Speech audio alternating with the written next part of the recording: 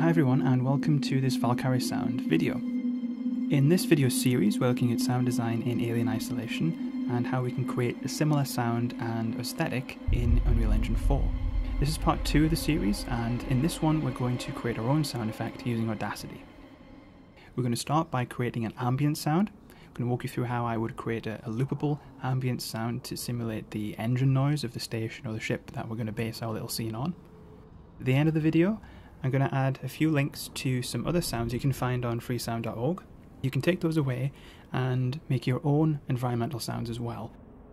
What we're looking for really is to have 2, 3, maybe 4 different areas within our little scene where we can move through as a player, and we can look about how we transition from one sound to the next as we move through different spaces in that scene. Those ambient sounds are going to act as base layers, and we're going to be able to pin every other sound on top of those. Ridley Scott's Alien frequently blurred the line between the biological and the mechanical, a fusion that permeates the film's visual and sound design across the board. As the Nostromo hisses, groans, wheezes and thumps, it feels alive, with the spectre of the ship's AI, Mother, always hovering in the background. The same is true of Sevastopol. The station thumps, it whirs, breathes, it clicks, sighs, and every single location has its own soundscape, its own aural identity that changes from one part of the station to the next. It's changing smoothly as you move through it.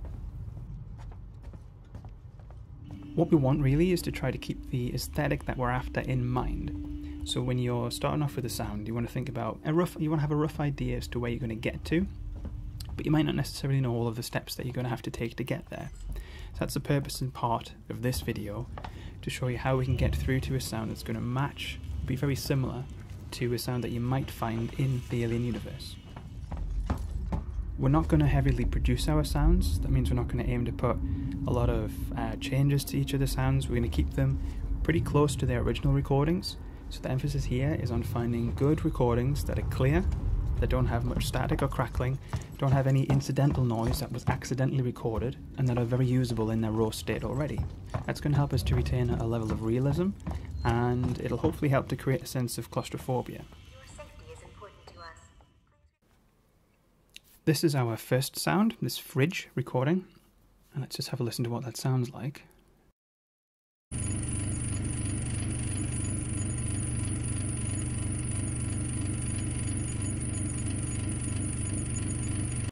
So there we are.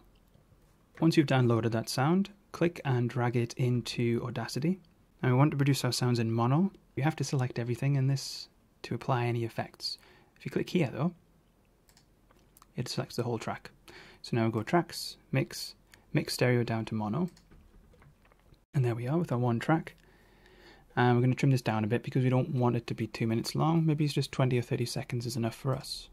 Now I'm not being particularly neat here, so I'm not going to be zooming in and finding out, okay, so where is it that the wave is actually closest to the 0 line, and then cutting there.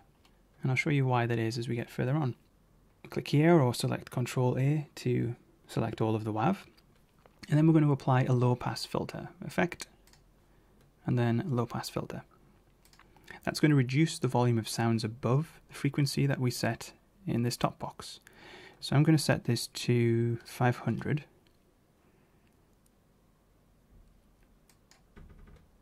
So before, this is what we had, and after, Ctrl Y, this is what we have. So already it's a lot more muted, and it sounds like it's going to be better as a bass sound. So there are still some high frequencies that we're getting, so let's apply a graphic equalizer, the graphic EQ. You can see here I've already got a preset pattern there. This allows us to change the volume at certain frequencies throughout the sound. So if I go to load up one of the ones I've already saved here, you don't have to use these in particular way that I've done them. I just found this was a good setup for this particular sound. So what I've got here is I haven't really touched these ones. These are all at 0 up to 200 Hertz. And then we start to have a little dip. And then all of these are at about 11 Hertz, minus 11 Hertz. And then here another dip. And then everything from 2000 Hertz up is at minus 20 decibels. Now that doesn't completely dampen it. You'll still be able to hear some sounds at that level, but it does reduce it significantly. So let's apply this. And you can see that the wave is changing a little bit as we do these effects. Let's see this one again. So that's a lot lower, and it's starting to sound a little bit more like a spaceship engine sound, really, rather than a fridge. But I can still hear some high frequencies, so I'm going to reapply the graphic EQ. Try that again. And yeah, that's much, much better. So next we are going to apply the slide stretch, or sliding stretch. That's going to lower the pitch of the wave, and we can use this as well to stretch or shrink the length of the sound clip. So I've changed the pitch shift to -10, which is going to take us down by 10 semitones. That's going to reduce, if you imagine a piano, if this sound wave was in middle C, in the very middle of the piano, this is moving us more towards the left, where all the bass notes of the piano are. And for the tempo change, I'm going to change this down to -75. So tempo is the speed of play, and if we're reducing this, we're going to lengthen or stretch out the original track. So what this does is that wow, wow, wow sound that we have for the fridge is going to be elongated. So that waveform is going to be much more stretched. It's going to be wow, wow, more than wow, wow, wow. So we should get a better sound this way. That's going to be more suggestive of a much larger machine.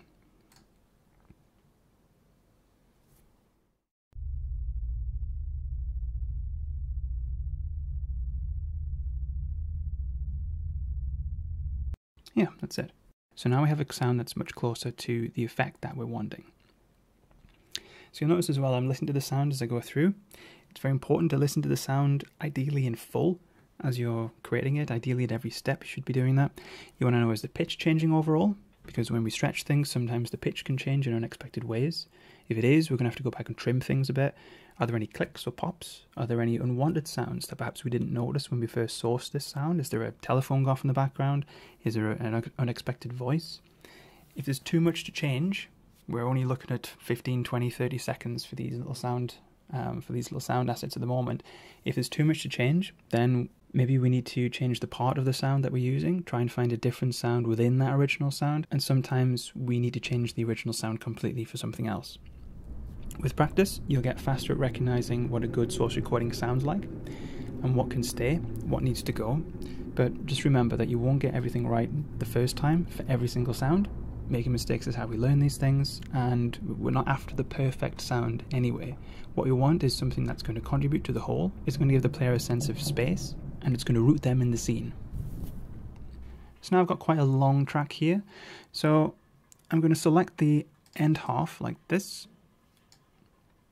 and I'm going to press Ctrl and I on the keyboard. That splits up these two tracks. You can see a line there that comes there, and then Ctrl and X to cut that. And then I'm going to go and add a new mono track.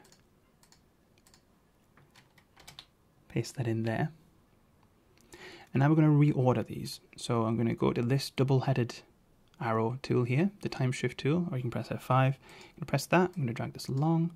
This I'm going to drag until we get a little line there, and it'll just snap to that. Even though we don't have any snapping on, it will snap to that. And then here, we want an overlap on this part here. Now, with the selection tool selected, or pressing F1, we're going to go back, we'll get that yellow line again. We're going to drag over both of the tracks until we have both yellow lines highlighted there. Let go, and there we've selected this bit. Now we're going to apply a crossfade. So we're going to go to Effect, and then Crossfade Tracks.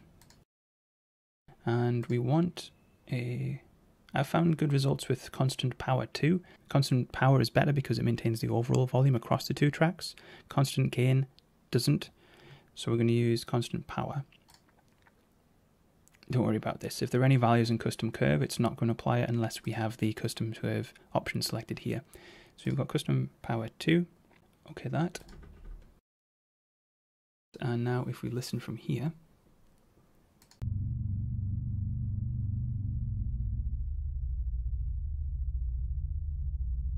okay, so we do have a pitch shift. So now I'm going to need to listen back through and find when does that pitch shift start to happen.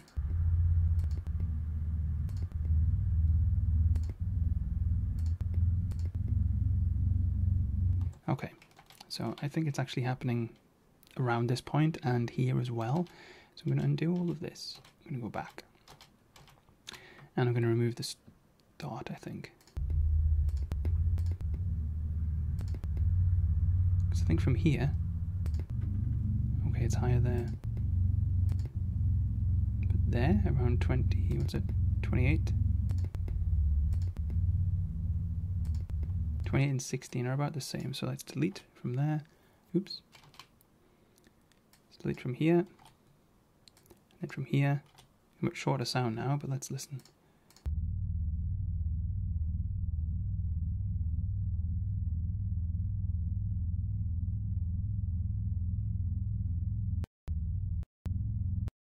Okay, so there's not really any change in pitch there. There is a little change in volume, but if you crossfade, that's not going to be noticeable. So we're going to do the same thing, Control and I, and cut this one.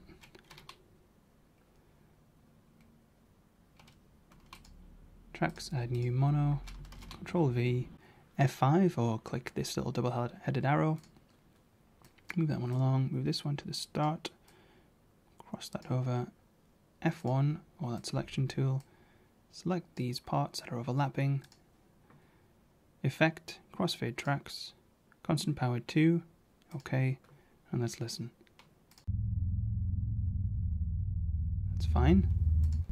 Let's press the Shift key, and let's just listen to it loop through a couple of times.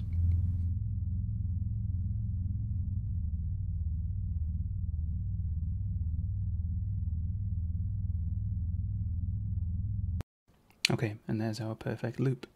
If you're finding it difficult to get a perfect looping sound, then just drop me a message and I'll see if I can give you a hand to figure it out. A little bit of background on this method for looping though. I used to spend ages trying to find the best point to loop at the start and the end of the audio by zooming in right down to like the individual wave bits and seeing, okay, so where's it closest to 0? And when you're trying to loop a stereo track, it's really difficult because you need to make sure that it's 0 on both the left and right speakers, otherwise you're going to get a click or a pop sound. So I'd do trimming, I'd stretch and fade, and I might still have a crackle or a pop. I'd do this overlap thing and I'd apply my own crossfade, but sometimes you get differences between the volumes and the pitches and it was awkward. Then I realized that if I visualize the sound as like a cylinder, if you imagine the sound as like a toilet roll with the sound wave like drawn onto the toilet roll, and we cut that toilet roll straight down on one of its lines, then all we need to do is curve in the toilet roll a little bit further until there's an overlap across those lines, and then we have the perfect loop. You would never know. So I realized that it doesn't matter where we trim, where we split the track, so long as we're not splitting it really close to the beginning and really close to the end, so allowing ourselves enough time to be able to add a crossfade, we'll get the perfect cut. Because the levels at the end here, on this track 1, the volume and levels and pitch for everything, whether it's a mono track or a stereo track, are going to be the same when it comes back in at the start of the second track. So we don't need to worry about getting the precise and perfect point at which to set our loop. We just split it up. And now we're ready to export the sound, but before we do, we just need to be sure that our project rate is set to the right type. So we want this here to be 44-100. Which is 44.1 kilohertz, which is the format that UE4 requires. And then we can go to Format, Export, Export as WAV. And you can see I've already arranged some folders here. It's always useful, very useful, to have a structure to your sounds. So I've got the engine hums here. So these are my bass layers. You can see I've got the fridge one here already. So what I'm going to do is I'm just going to take this one, I'm going to rename this, I'm going to name this one number 6, and I'm going to replace that ID with this. Now that's pretty new for me, pretty new convention, but it allows me to link the sound that I've created back to the original recording if I ever need to make changes and know where I need to go. So now I'll save that. Oh, and you'll see as well it's automatically saving it as a 16-bit file, which is again the format requirement of UE4. So we save that. It's going to tell you that you're about to mix down all the tracks you've got layered as one track. That's fine. We want it as one track, so we OK that. And here you get options to be able to update, so I might want to put in Valkyrie Sound. And OK that. So now I'm ready to drag the file into UE4. And you can see I've already laid out my folders here. You can do that easily just by dragging in the folders.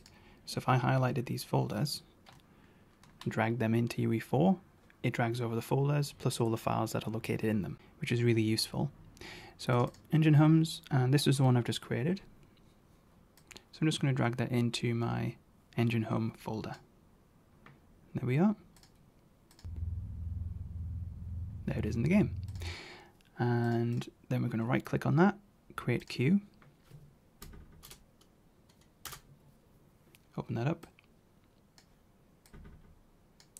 And with the wave player selected, we want to tick looping.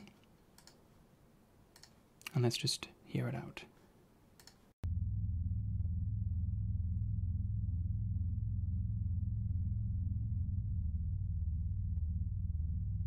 So if I get a still from Alien Isolation and I mute it,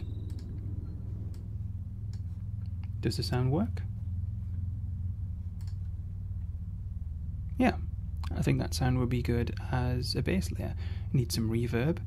We might want to make one or two changes in Unreal. But yeah, I think that would work as a bass layer on which to hang the other sounds. So that's how we prepare a looping ambient sound for our scene, or any scene. Now, as I said earlier, we want a few of these, so I'm going to put some links under the video. At the moment I have just over 30 individual files that I'll make available in a link at the bottom of the video as well. So that's it for this video. In the next video I'll show you how we can create some smaller sounds to sit over the top of our engine ambient and start building up the scene. I hope this has been useful.